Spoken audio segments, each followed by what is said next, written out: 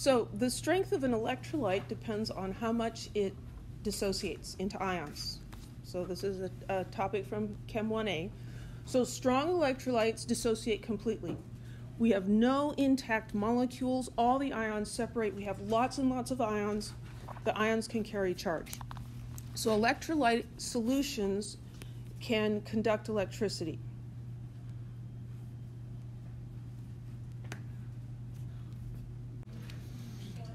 So the strength of an acid depends on the equilibrium where it forms ions. So here we have our acid reacting with the base water, and it forms hydronium ions and some anion. A strong acid will ionize completely, just like a strong electrolyte ionizes completely. A weak acid only ionizes partially. It only forms a little bit of ions, and most of its intact molecules. There are 6 strong acids, 6 important strong acids, and you should memorize them. And here they are: hydrochloric acid, hydrobromic acid, hydroiodic acid. So those are all the halogens except for fluorine.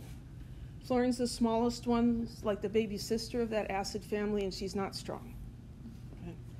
And then nitric, perchloric, and sulfuric, I got nothing. You just gotta memorize those. If we look at these, we see that most of these acids just have a single hydrogen, and so then, of course, they can only lose one hydrogen. They lose one proton, and so they are called monoprotic acids. They have one ionizable proton. Diprotic acids have 2. So sulfuric acid is H2SO4. It can lose 2 protons. Yes? For the diprotic and triprotic, don't they only lose one at a time? Like They do lose one at a time. You have to do it in steps. Yep. And so sulfuric acid is listed here as a strong acid, but it's only with the dissociation of the first proton, the ionization. So when it loses one proton, that's strong, but then after that, it's weak. So like just HSO4 is a weak acid? HSO4 minus is a weak acid. Yep. And then you can also have triprotic acids. Can you think of a triprotic acid? Phosphoric acid, H3PO4, or phosphorus acid, H3PO4, H3PO3, I mean. So let's look at the strong acids first. When we dissolve HCl into water, it completely ionizes. There are virtually no intact HCl molecules. It just separates into ions. And notice you got to qualify that we say virtually, because can we say that there's not even one HCl molecule? Well, you said HCl is a gas, right? Well, yes, but gases can be dissolved in water. And so we say virtually. It doesn't necessarily mean 0, but practically 0, right? So when we write this equation, we use a single arrow pointing to the right, which means that this goes completely to the right. So if we're looking at a 1 molar HCl solution and we want to know what the concentration of hydronium ions is, all of the HCl produces hydronium ions and chloride ions, and so the concentration of hydronium is the same as the HCl that we started with. So the hydronium ion concentration is 1. Okay? HF is a weak acid, hydrofluoric acid. When it dissolves in water, it does ionize, forms some hydronium ions and some fluoride ions, but there are also a lot of HF molecules that are intact.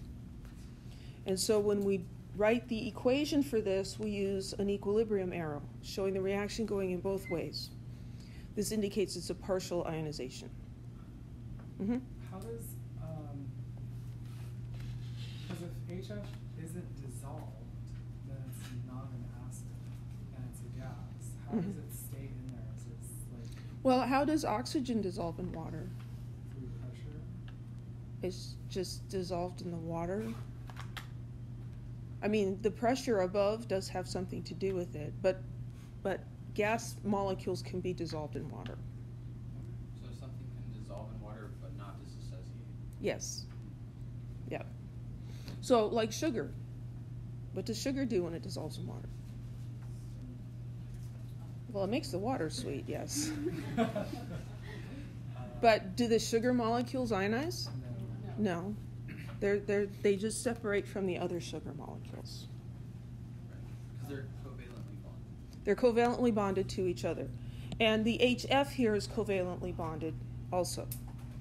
And so the HF molecules can remain intact while still being dissolved in the water. So is hydrochloric acid also covalent? Hydrochloric acid, well, HCl is covalently bonded.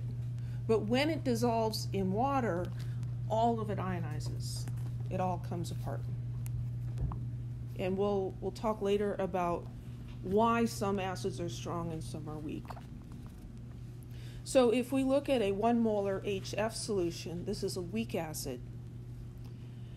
If we start with 1 mole per liter of HF, at equilibrium, the concentration of H3O plus is going to be less than 1 molar, right? Because this is not going to go all the way. It's an equilibrium, and there's a constant for that.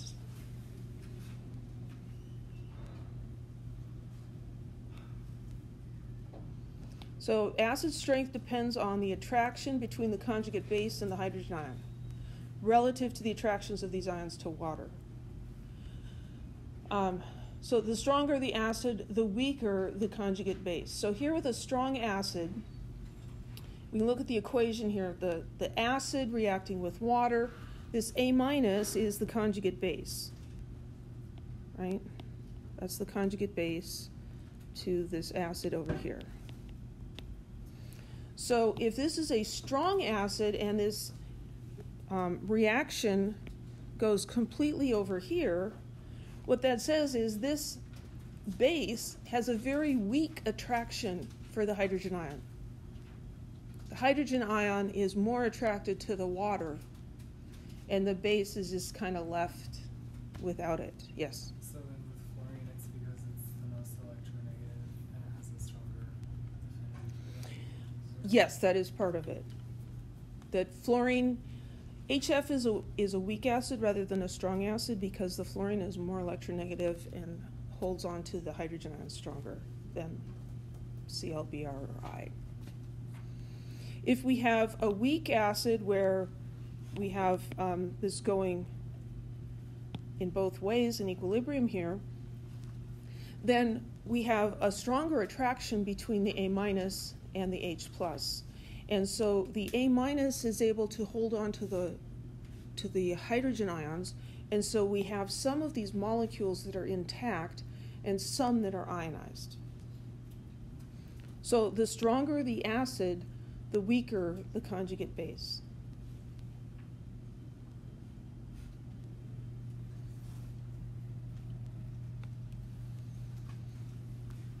So the acid ionization constant, Ka, is an equilibrium constant.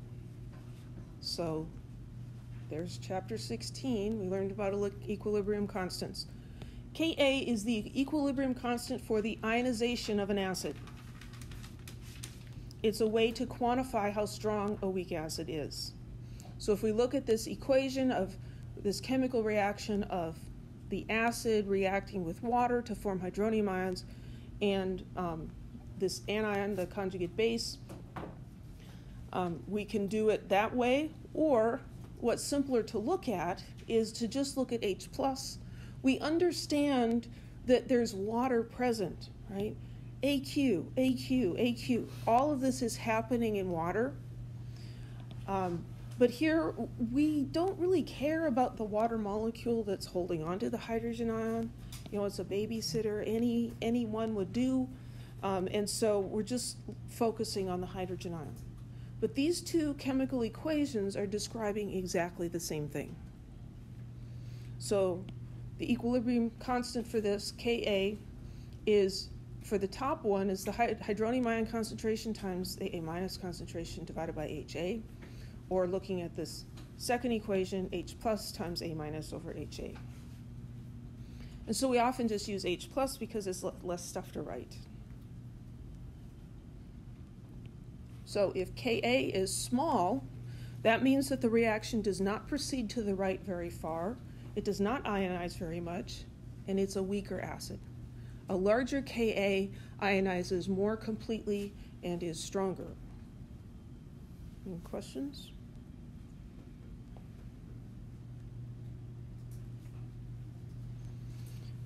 Here's a table from your book that you may need to refer to, because you'll have to look up these acid ionization constants. Those are not something you memorize, right? And so these are ones that you might need on homework problems. The names, the formulas, structural formulas, you may or may not need that, but the reactions and the Kas. And then we'll talk about what a pKa is later. But we're going to do some problems, and I've just gone ahead and typed these onto the slides so we didn't have to keep jumping back and forth. But a lot of times the problem will not give you the Ka value. You have to go look it up. Now on an exam, it would either be provided in the question, or I'd give you a table like this in your exam so that you could look it up. Don't memorize Ka values. And don't ask me if you should memorize Ka values. So consider three generic weak acids, HA, HB, and HC. The images shown represent the ionization of each acid at room temperature. Which acid has the largest Ka? What are we looking for?